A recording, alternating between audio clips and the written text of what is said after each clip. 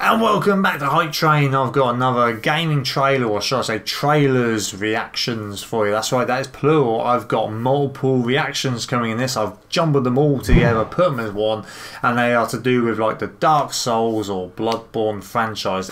And I had a little dive into looking what it's about, and apparently the Dark Souls or Bloodborne or both of them may be quite hard. So yeah, that don't bode well for me. But yeah, we've been asked a number of times to take a look at Dark Souls and Bloodborne, maybe put them all together. So what I've got for you is Dark Souls intro cinematic, Dark Souls 2, Dark Souls 3, both cinematic intros as well. And then following on from that, I've got the Bloodborne opening cinematic, because yet again, not only is the game meant to be fantastic, but the cinematics are meant to be out of this world as well. And the story is meant to be just immense. So yeah, it sounds all good, too good to be true. So I need to stop dribbling on and I need to take a look. Straight in! In the age of ancients, the world was unformed, shrouded by fog. A land of grey crags, arch trees, and everlasting dragons. Everlasting dragons. But then there was fire, and with fire came disparity. Heat and cold, life and death, and of course, light and dark. I'm engrossed in this already. Then from the dark, they came. Who? And found the souls of lords within the flame. They don't look friendly.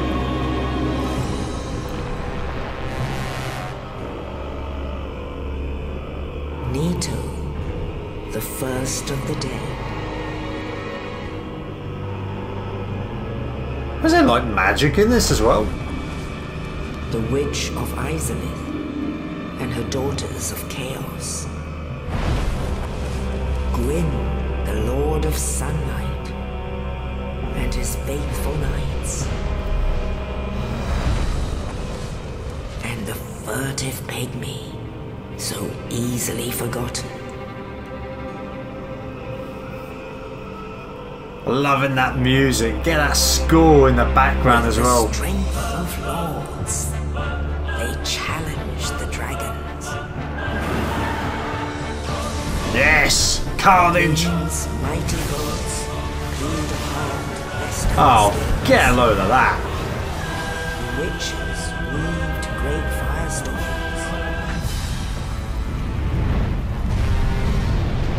Nito unleashed a miasma of death and disease. And Seath the Scaleless betrayed his own, and the dragons were no more. Wahaha!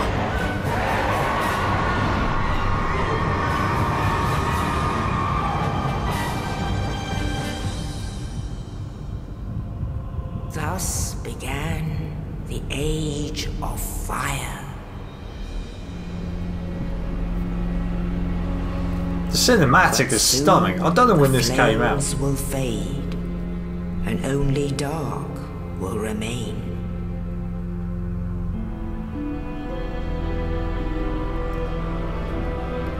Even now, there are only embers, and man sees not light, but only endless nights. And amongst the living are seen carriers of the accursed dark side. It's like the Ring of Fire. That was just the first one. Hecky fun. That was pretty good work. No, completely missed that bit. Didn't miss that. Yes, indeed. The dark sign brands the undead.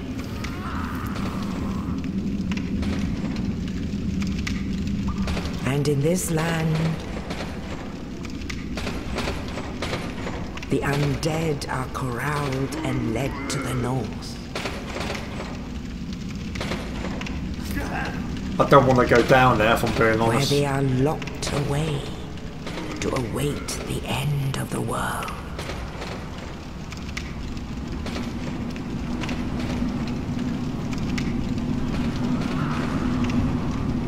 This is your fate. Oh, how lovely.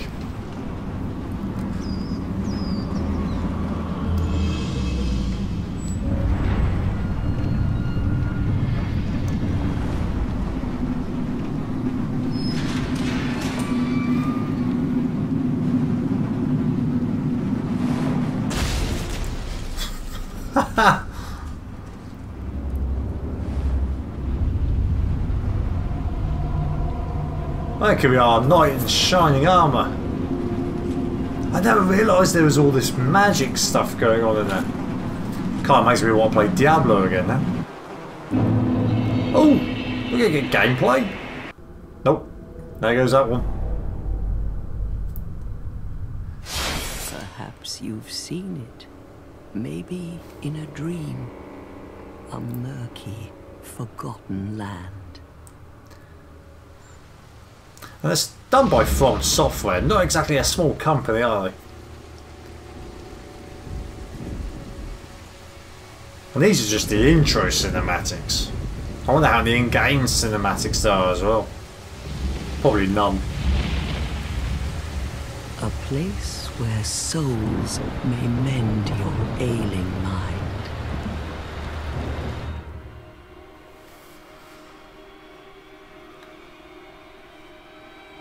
You will lose everything. Once branded. The symbol of the curse. This is dark. An augur of darkness. I mean, I know it's Dark Souls, but... Your past, your future, your very light. That's just freaky. Oh my word. None will have meaning, and you won't even care. By then, you'll be something other than human. A thing that feeds on souls. A hollow. A hollow? Long ago, in a walled-off land far to the north, a great king built a great kingdom. I believe they called it Drang Lake. Drang Lake. Perhaps you're familiar. Nope. No, how could you be? But one day, you will stand before its decrepit gate without really knowing why. I hope not. She's just freaky.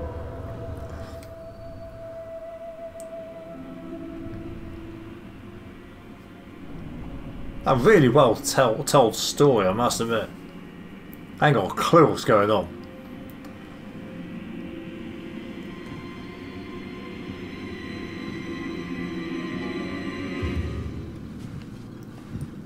I'm just loving all the score and the sound effects behind it. That's well done.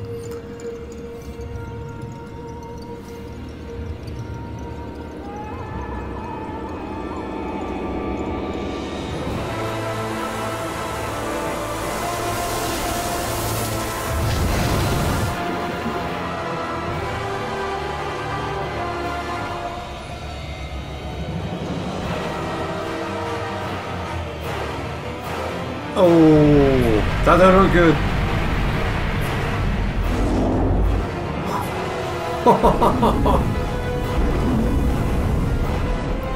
As you do, just walk Like right a through. moth drawn to a flame.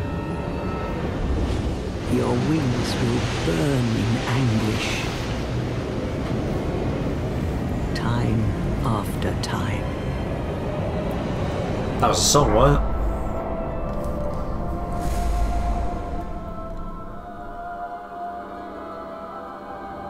For is your fate. You ain't gonna jump in there. Fate of the cursed. Then just kind of fell in, to be fair.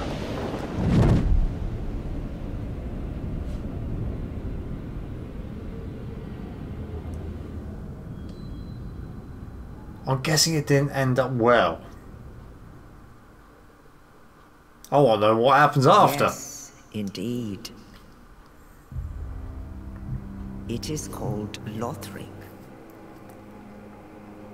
where the transitory lands of the Lords of Cinder converge.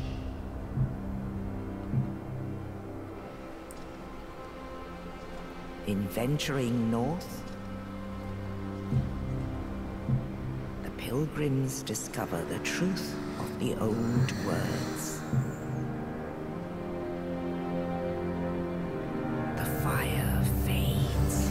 Dark Souls 3. And the lords go without thrones. Come on, get on your feet. It's quite dramatic, isn't it?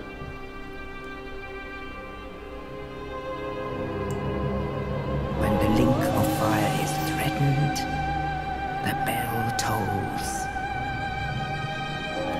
unearthing the old lords of Cinder from their graves.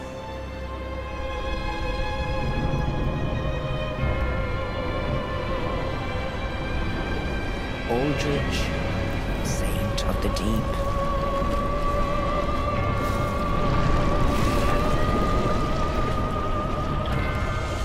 Ew. Farron's undead legion, the Abyss Watchers.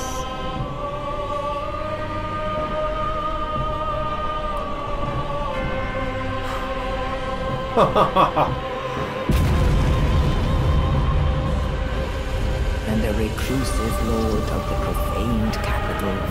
What on earth is that? Yon the giant. Don't tell me you got to defeat that.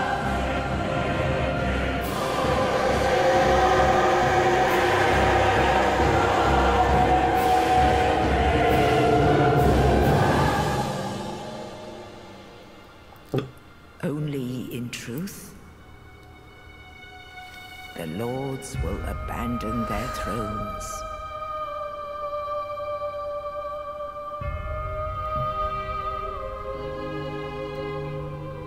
And the unkindled will rise.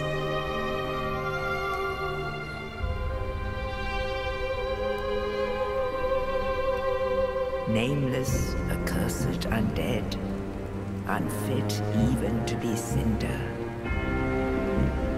And so it is that ash seeketh embers.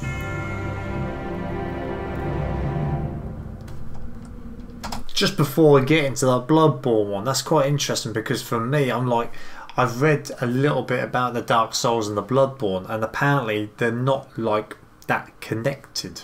That's from what I've read, so it's quite interesting to see why people in the past said, "Yo, do all the Dark Souls intros and then do the Bloodborne intro." I'm intrigued to see just how similar it may or may not be. So yeah, I'll go for it. Pre-order now. I don't think so. It came out 2016. So Bloodborne was only like a couple of years or so ago, from what I remember.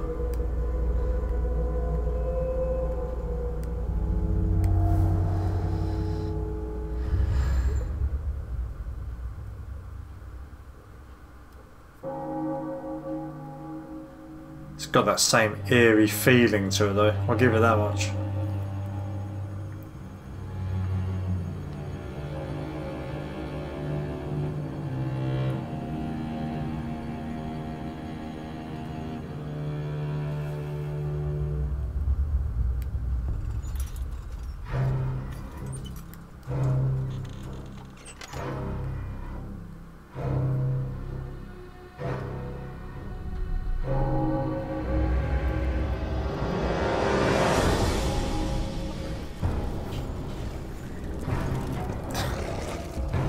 What on earth?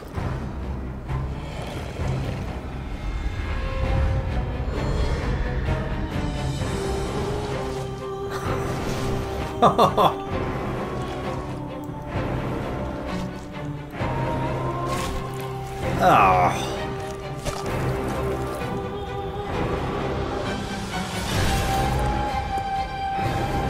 Now that's a weapon.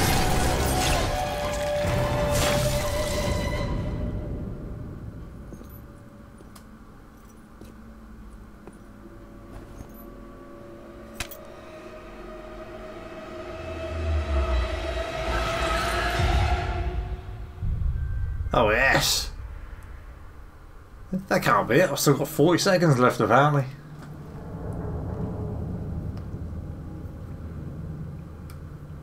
I'm waiting for the jump scare.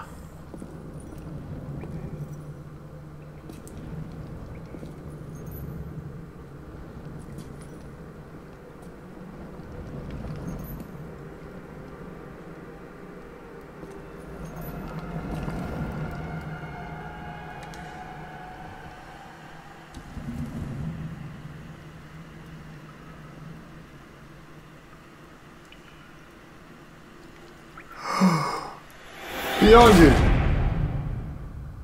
I don't think they got it. Blooming neck! I don't know. That's actually quite compelling, that one, ain't it? You get the first three and it's narrated by some dear old lady witch thing, whatever you want to call her, whatever her name is. And then you get the Bloodborne one, and that's actually like no narrator in there, is it? But that's equally as compelling as the other three. Is it actually worth playing the Dark Souls games before I play Bloodborne? That's an intriguing one to know, because I do love a good RPG game, and I am also aware, apparently from what I was reading, that these are quite complex, or they can be quite complex for the majority of people, so that don't bode well for me. The cinematics themselves, absolutely fantastic. So are there more cinematics in the game? I'm guessing there probably will be. There might not be many, but yeah, I need to. I'm intrigued. I need to dive a little bit more into this world of weirdness. Anyway, so yeah, if you can help me out, by all means please do. Other than that, if you're still here, thanks for joining me. Stay safe in these hard, difficult times at the moment, and I'll see you real soon.